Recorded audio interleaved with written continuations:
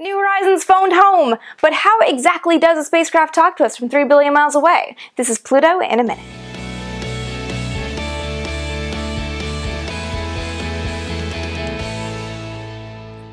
After being silent for nearly 22 hours on July 14th as planned, New Horizons did send a status report back to the mission team to let them know that the spacecraft was okay. But how does a signal travel to Earth from Pluto and how long does it take? New Horizons sends and receives data on radio waves, that is, the waves on the long end of the electromagnetic spectrum. Because they're on that electromagnetic spectrum, radio waves also travel at the speed of light. It takes sunlight about 8.3 minutes to travel 1 astronomical unit, or 1 AU, that is the distance between the Sun and the Earth.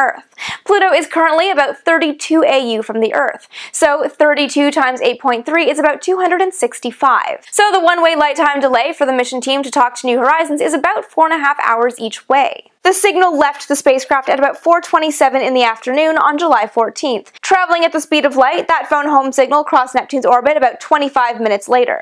Then the signal traveled another hour and 28 minutes before reaching Uranus's orbit. The signal reached Saturn's orbit another hour and 28 minutes later, and then crossed Jupiter's orbit another 38 minutes after that. It took an additional 33 minutes for the signal to reach Mars's orbit, and then 7 minutes to go from Mars to the Earth. And in the time that it just took me to explain to you exactly when that phone home signal would cross the planet's orbit, a signal from or to New Horizons would not have moved very much at all. For more on Pluto, be sure to check out the New Horizons websites and also tweet your questions using the hashtag PlutoFlyby. And of course, come back here tomorrow for more Pluto in a minute.